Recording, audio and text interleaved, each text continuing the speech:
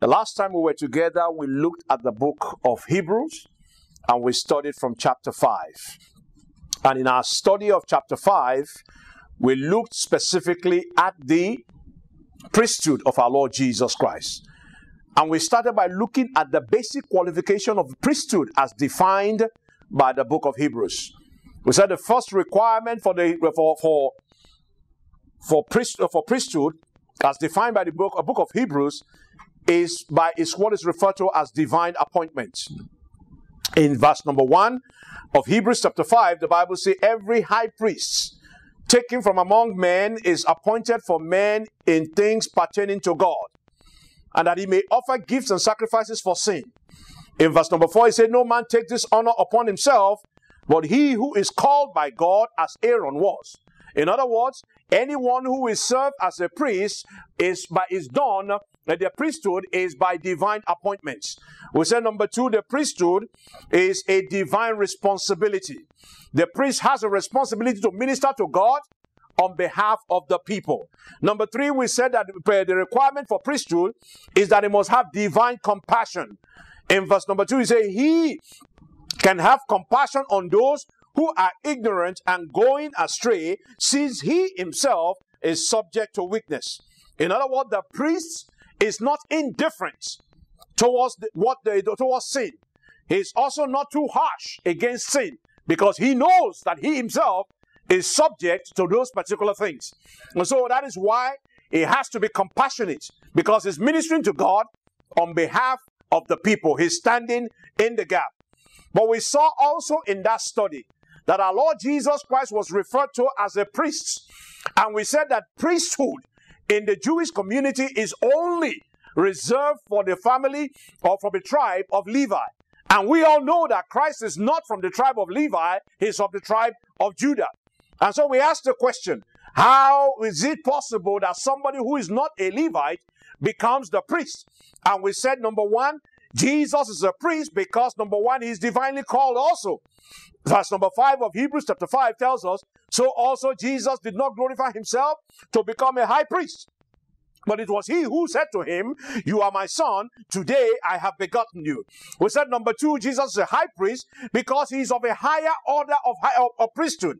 And the Bible tells us in verse number 6, as he also said in another place, you are a priest forever according to the order of Melchizedek, which means the priesthood of our Lord Jesus Christ is of a higher order than the regular priesthood that we have. That's why Jesus is referred to in scripture as our high priest. Number 3, we said Jesus is qualified to be a high priest because he has divine compassion for the people. The Bible said, though he were his son, yet he learned obedience by the things which he suffered.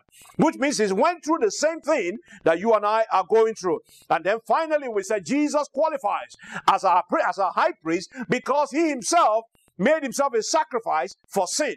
Verse number 9 of Hebrews chapter 5 tells us, and having been perfected, he became the author of eternal salvation to all those who obey him. In other words, Jesus became the sacrifice that was offered for the sin of humanity. And because of that, he qualifies as what? The author and the finisher of our faith. And we closed our session together last time by talking about the importance of the priesthood of our Lord Jesus Christ as it relates to us believers. We said it is important because it brings us back to life. The priesthood of our Lord Jesus Christ brought us who are sinners back to life. Number 2, it made us acceptable in the presence of the Almighty God. Number 3, we now became the chosen people of God because of the priesthood of Christ. And then number 4, we are called to enjoy fellowship in his presence because of what Christ did for us. And that's a high level overview of what we talked about the last time we were together.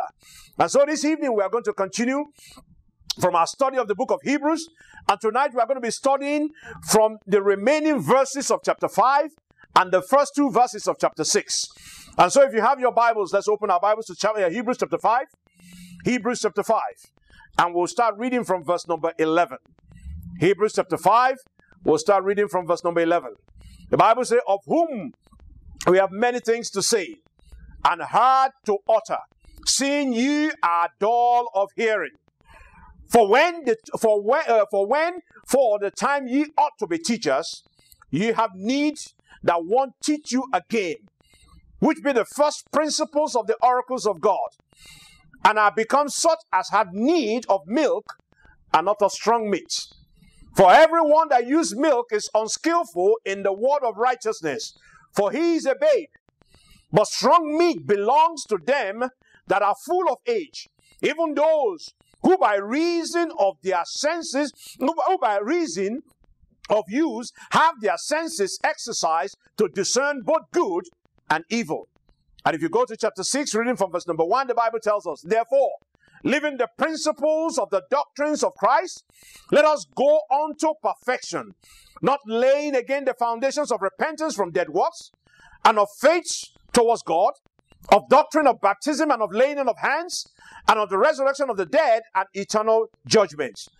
May the Lord bless the reading of his words in Jesus' name. Amen. So those are the verses that we're going to be focusing on for our study this very evening. One thing I want you to understand before we go in depth into this study is, number one, the writer of the book of Hebrews, from the verse of the scripture we have read, Hebrews 5 from verse 11. The first thing you see in those passages of scripture is the challenge of slow understanding. The challenge of slow understanding. Here the writer of the book of Hebrews is telling us, he said, there's a lot that I want to tell you about the priesthood of our Lord Jesus Christ. There's a lot that I want to tell you about the nature of that priesthood, the height of that particular priesthood. He said, but I cannot tell you right now. I started a conversation in verse number 10. I'm telling you that Jesus Christ belonged to the priesthood of Melchizedek, which is higher than the Aaronic priesthood. He said, but I cannot begin to tell you that conversation.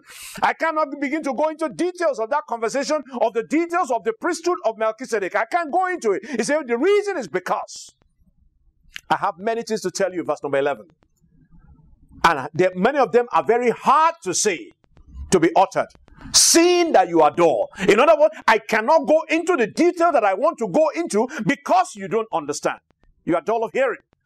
You are not really interested in, you have not developed your spiritual muscles to be able to handle the information that I'll be giving to you if I go into detail. You are not ready to hear the word. You are not ready to heed the word. And as such, you deny yourself of the privilege and of exposure to the depth or the deep things of the word of God. So the first thing you see is the challenge of slow understanding. That when an individual does not fully understand what the word of God says, they deny themselves the opportunity of seeing the depth of that word of God. That's the first thing you see. The second thing we see is the effect of immaturity in the life of a believer. The effect of immaturity in the life of a believer. Look at verse number 12. The Bible says, for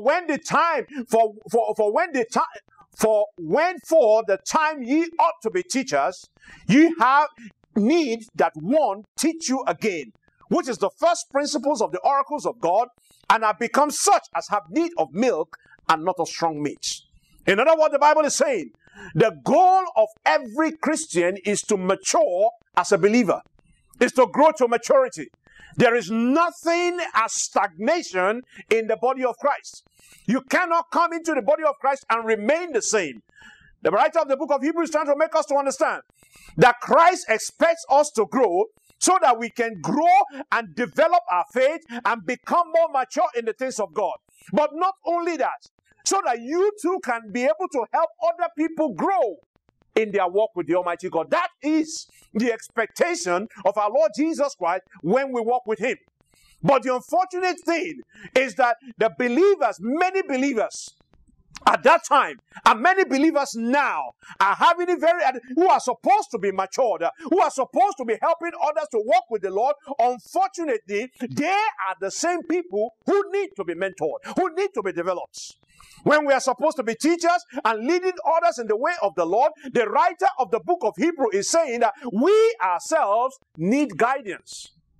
When we are supposed to be teachers, we ourselves are students. When we are supposed to be instructing others and the things of God, we ourselves need instructions in the basics of the scriptures. As such, because we are not growing, because we are not maturing, because we are not where we are supposed to be in the faith, the writer of the book of Hebrews is saying you are finding it very difficult to handle more advanced teachings of the Word of God. You are finding it very difficult to understand what God is trying to tell you at a higher level. We need milk. Because we need milk, we are not strong enough to be able to receive the deep things of the Word of God. As a result of our immaturity, it's causing us to be able to regress backward instead of advancing forward. And that's what the writer of the book of Hebrews is saying. He's saying that when you are supposed to be teachers, you yourself need to be taught the first principles of the scripture. And that is not supposed to be. The third thing that I want you to see from the passage of scripture we read, look at verse number 13 and 14. The Bible there, the writer of the book of Hebrews now paints a picture, a kind of a contrasting picture between those who are matured and those who are immature. In verse number 13 he said, for everyone that uses milk is unskilled in the word of righteousness, for he is a babe. But strong meat belongs to them that are of full age, even those who by reason of use have their senses exercised to discern both good and evil. In other words, the writer of the book of Hebrews is saying that here is a sign for you to recognize the people who are growing in the Lord and the people who are stagnant, the people who are matured and the people who are immature, the people who are advanced and the people who are still at the very basic level. He said there is a picture, there is a contrast between the two of them. And it's trying to make us to understand that if you want to know who they are, if you want to understand what they are, you need to look at what they are able to absorb in the Word of God. Okay? He's saying those who are still babies, they are unskillful in the word of righteousness. They don't know what it means. They don't understand the meaning of the requirement of the word of God. They are not able to live by that requirement on a consistent basis. They are not able to apply it on a daily basis. He said when you see somebody who lives an inconsistent Christian life, that person is still immature because they have not been able to take the word of God and apply and live by it. He said, but when you see a mature believer, the Bible says that you know them by the way they handle the word of God, by the way they relate to the word of God, by the way they apply the word of God to every aspect of their life. They are not discriminating as to the application of the word of God in their life. They are not saying because this is inconvenient, I am going to take this away, and because this is convenient, I'm going to live by this. They are applying the word of God to every department of their life. You know them by the way they live. You know them by the ability to be able to discern good and evil from the word of God. That's what he's saying.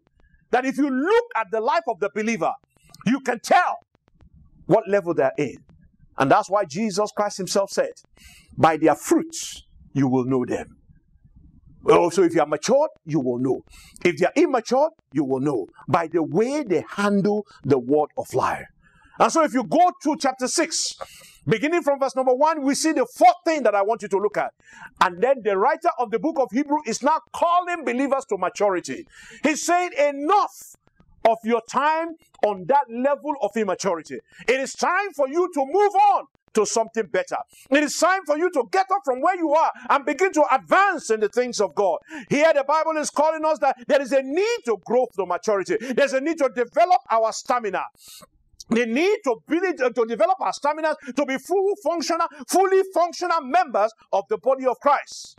To be able to support not just ourselves, but others in the work of the Almighty God. And so in verse 1 and 2 of Hebrews chapter 6, you will see, the Bible says, therefore, leaving the principles of the doctrines of Christ, let us go on to perfection, not laying again the foundation of repentance from dead works, and of faith towards God, or of doctrine of baptism, or the laying on of hands, or of the resurrection of the dead, or of eternal life. In other words, he's saying, when you came to Christ, you understood what these basic things are.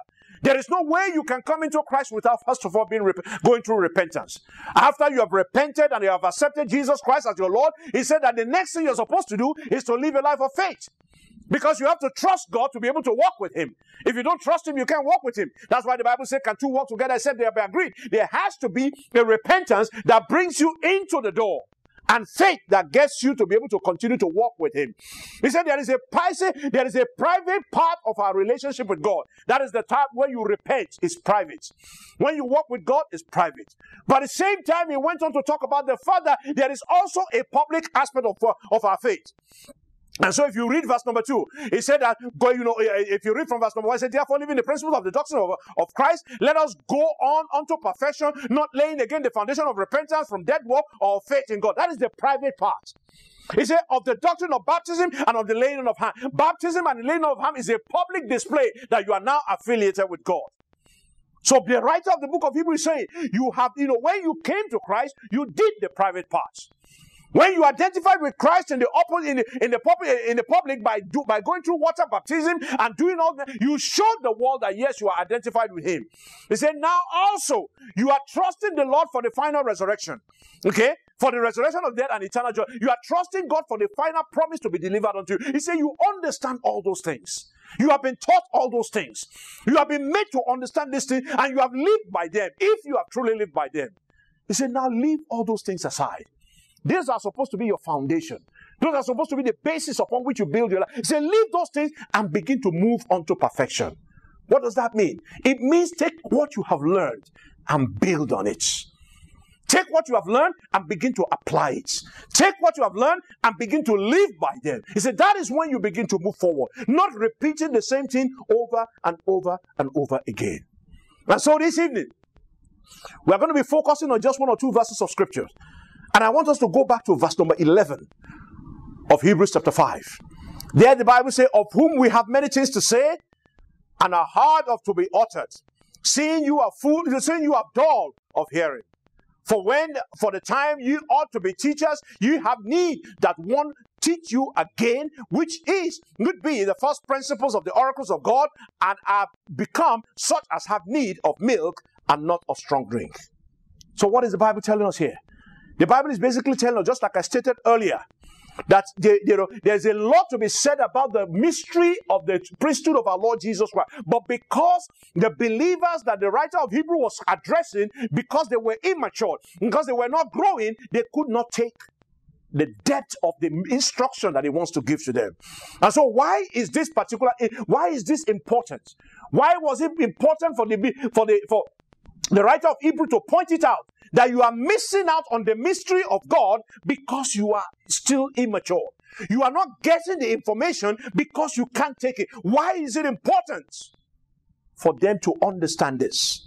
It is important because, my brothers and sisters, when you do not grow, when you are not matured, when you remain on the same level, you deny yourself of the privilege of exposure to the depth of the Word of God. There are so many mysteries that are in the Word of God. There are so many wisdom that are embedded in the Word of God. A lot of treasures that will aid our lives to live the fullness of life that Christ has in store for us. He said, I have come that you may have life and have it more abundantly. But that abundant life can only be accessed when you decide that it's time for me to expand and grow in the things of God. So it is important, number one, because immaturity denies us of the privilege of the exposure to the depth of the Word of God. Number two, when you refuse to grow, we deny ourselves the exposure to the secrets of the kingdom. The Bible tells us that the secret of the Lord is with those who fear Him. Which means if you don't fear Him, if you are not deep in the things of God, the secrets of the things of God will not be made available unto you. Number three, why is it important? It is important because when you refuse to grow, when you refuse to advance your knowledge of the Word of God, we deny ourselves of the keys that unlocks the blessings of heaven. Because there are blessings that God Almighty has made available, and there are keys that unlock that blessing. And unless you are matured enough to be able to know what those keys are, the blessings of heaven will be elusive in the life of so many people. And then finally, it is important because immaturity denies us of the access that God has made available to the treasures, to the throne room. In other words, when you don't know what you're supposed to do, you wander about in dry places. Simply because we have refused, the effect of this immaturity makes us not to be able to handle the Word of God that is supposed to be made available to us. Because they are not matured. Because the writer of the audience of the writer of the book of Hebrew, and by extension, many in the body of Christ today, because we're not mature, we're enough to handle the Word of God. Because we're not developed enough to be able to understand it. Because we're not fully grown to understand it, to take advantage of the information that is in the Word of God, we'll find out that we lose out of the blessings that are present in the Word of God. I want you to open your Bible to Galatians chapter 4. And I want you to see something there. In Galatians chapter 4, if you read from verse number 1, the Bible tells us something very interesting. It said, now I say that the heir, as long as he is a child. Galatians chapter 4, reading from verse number 1. Now I say that the heir, as long as he's a child, differs in nothing from a servant, though he be the Lord of all. But he's under tutors and governors until the time appointed by the Father. What does that mean? Here the Bible is telling us, as long as we, children of God, remain to be children, as long as children of God who have access to the throne of heaven, who have access to the treasures of heaven, who have access to the resources of heaven, as long as children of God remain as children, they remain as babies, they remain undeveloped, they remain immature. The Bible is saying that child of God will be treated just like a servant. Look at the word of God. I didn't say it. Okay? Say, now I say that the heir, as long as he's a child, differs not from a servant. It's not different from a servant. He's limited in his access. He's limited in what he has control over. He's limited in the control of the resources of his father, because he continues to remain a child. So as the child of God that refused to grow up is not different from a servant, because even when he's a child of God, as long as that child of God refused to grow up, he will continue to be under the direction of other people. As long as that child refused to mature, that child will continue to remain under supervision. And that is why we don't wake up one day and give the keys of your car to your 10-year-old child. Why? Because they are not matured enough. Even if you have that car listed in your will to go to him if you suddenly pass away, even if you pass away that day, you'll find out that child will not own that car because it's still not what? Matured enough to possess it. As long as a child remains a child, he does not have access to the treasure of heaven. So you see that the writer of the book of Hebrews is telling us that the body of Christ, the body of Christ, that you are not going to, you are not doing yourself any favors if you refuse to grow. You are not doing yourself any service if you stay immature. You are not doing yourself any service. You are actually cheating yourself if you refuse to take hold of the word of God and apply it into your life and grow up. We're saying as long as you remain a child in the kingdom of God, you are missing out on a lot of things. Okay? And the question is, why is this important for you? Why is it important for me? Now, brothers and sisters, it's important for me and you because immaturity is dangerous to you, is dangerous to me. The reason is because when you are immature, you have no idea of the devices of the devil. The Bible says, do not be ignorant of the device of the devil. As long as you are immature, you are ignorant of the device of the devil. And that is why you find out that you never allow a child to walk on the street alone, because they don't know the dangers that are lurking. Number two, why is it important to you? It is important to you because immaturity blinds you from the benefits of the cross. And that is why if you are holding a $100 bill and you are holding a very beautiful candy, okay, and you approach a child and you present it to both of them, you present both of them to the child, what do you think the child will pick? Of course it's going to pick the candy, because they do not know the value of the $100 bill. When you remain as a child, when you remain immature, you lose out. You lose out of the benefit. You are blinded it blinds us from the benefits of the cross. You cannot see what Jesus has done for you when you are immature. Number three, why it is important for you. It is important because when you are immature, you deny yourself the access to your full inheritance. You deny yourself access to the full inheritance. Go back to that Galatians chapter 4 and read it again. He said, now I say that the heir, as long as he's a child, differs nothing from a servant. He does not access the full blessing that his father has made available unto you. That is why it is important for us to understand this. Number 5, it is important because when you are immature, you are exposed to the deception of the devil. He can tell you anything because you don't know. You believe it. It's also very important that it's also very, very important that you understand this question of maturity, because immaturity makes us a dependent person. You're waiting for somebody to explain it to you. You're waiting for somebody to take you somewhere. You're waiting for somebody to do something for you because you are not matured enough to do it yourself. And that's why you cannot walk into anywhere and say, I want to get a loan on my own, because you are not matured. Nobody will give it to you. You can't jump in the car and drive by yourself because you are not matured enough to get a license.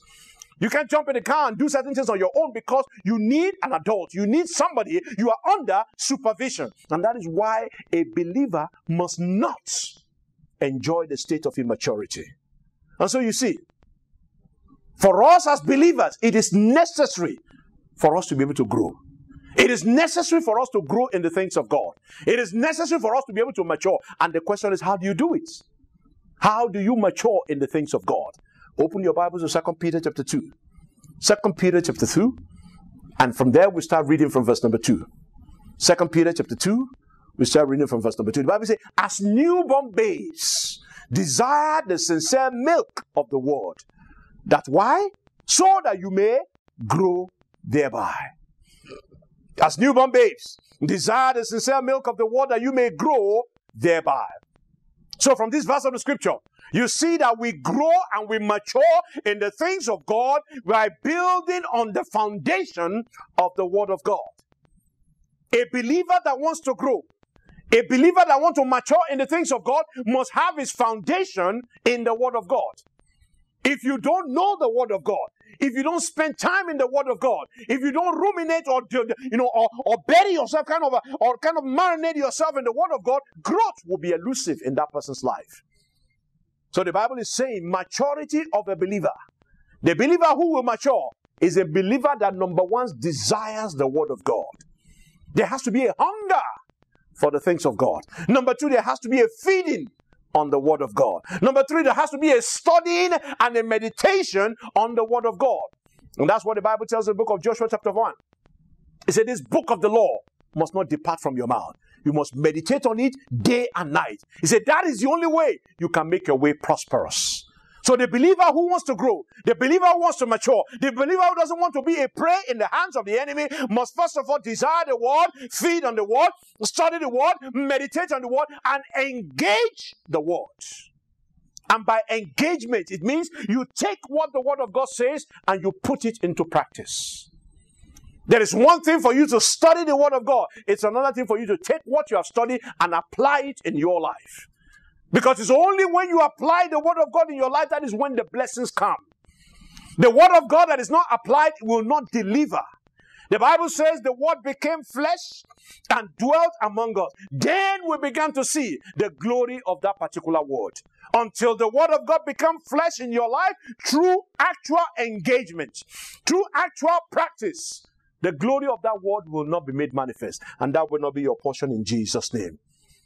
So it is when the believer does the word, lives by the word, practices the word, engages the word, that is when growth and maturity begins to show up.